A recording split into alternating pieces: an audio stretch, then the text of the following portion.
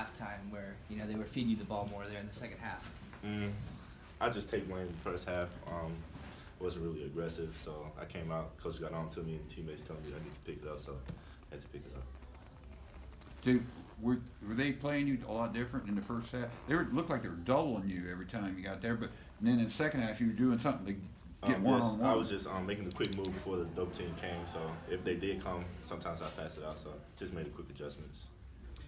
I think you scored 6 straight to help get them a double-digit lead. Did you feel like the momentum was going your side right there? Yeah, it definitely has. Great passes from the teammates. They kept getting me going, so I think it helped out a lot.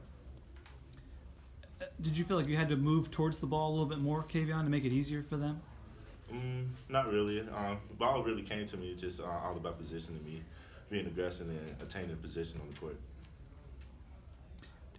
What was it like seeing Teak out there tonight? It was great. Glad to have him back on the court, blocking shots. Made it a lot easier for me.